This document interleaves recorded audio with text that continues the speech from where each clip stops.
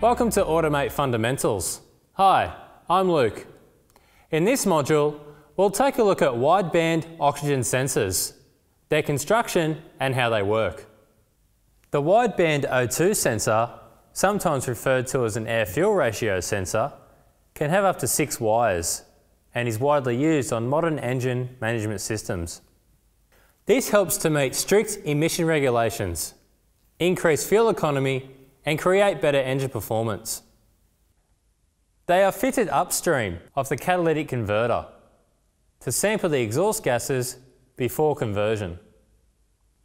An O2 sensor's job is to measure the concentration of oxygen in the exhaust gas and supply this information to the engine control module, or ECM.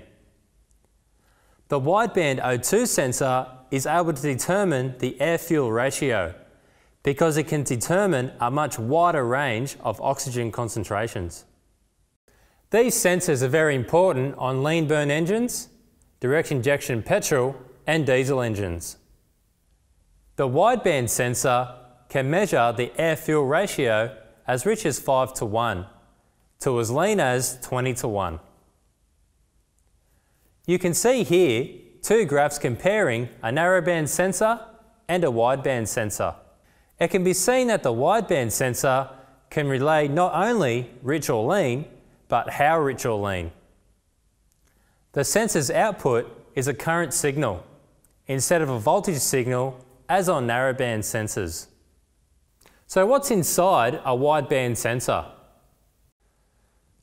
These sensors have 3 components: a Nernst cell, an electrochemical pump cell, and a monitoring chamber.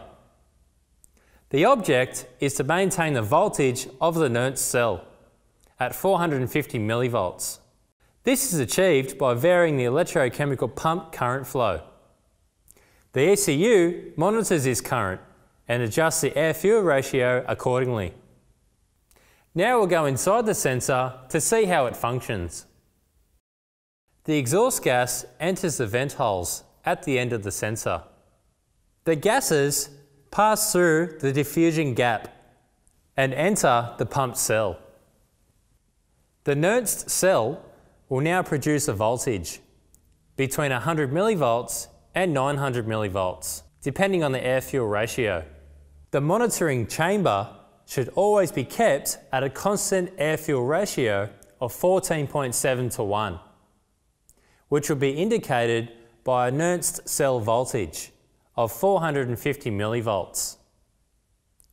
This is achieved by varying the pump cell current. This current has a direct relationship to the air-fuel ratio. If the air-fuel ratio is 14.7:1, there will be no current flowing through the pump cell.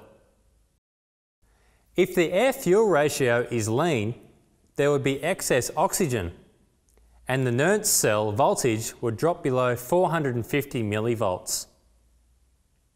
To compensate for this, the pump cell will have a positive current flow, which will reduce the oxygen content in the monitoring chamber. The current flow will be varied to achieve a Nernst cell voltage of 450 millivolts.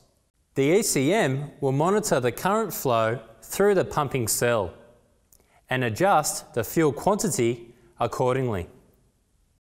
If the air-fuel ratio is rich, the opposite will occur. There would be less oxygen and the Nernst cell voltage would rise above 450 millivolts.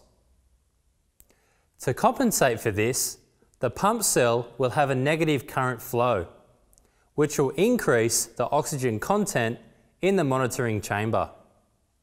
The current flow will be varied to achieve a Nernst cell voltage of 450 millivolts. The ECM will again monitor the current flow and adjust the fuel quantity accordingly. The ECM can perform a test on the sensor by applying a voltage to the Nernst cell and watching for a response from the pumping cell, as seen here. The wideband sensor needs to be at 650 degrees Celsius or 1200 degrees Fahrenheit. This is achieved by the heater control circuit. The heater is pulse width modulated to maintain the correct temperature. Here you can see a sample pattern of the heater circuit. To diagnose a wideband oxygen sensor requires a scan tool, and if possible, one with graphing mode. The voltage on the scan tool is not a real voltage, but is calculated for display purposes. The voltage range can vary from vehicle to vehicle. This is a comparison between a narrowband and a wideband sensor pattern. The wideband sensor should not be a fluctuating voltage signal like a narrowband sensor. Just like narrowband sensors, a wideband sensor can be tricked by air leaks and leaking injectors, etc.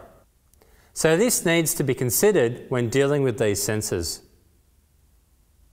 Some causes of a failed wideband sensor can be the failure of the heater circuit or contamination of the sensor by oil, coolant, or the use of incorrect sealants.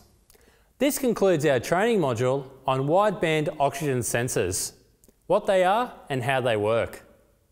It's important to understand the differences between oxygen sensors, otherwise you'll find yourself chasing your tail when diagnosing.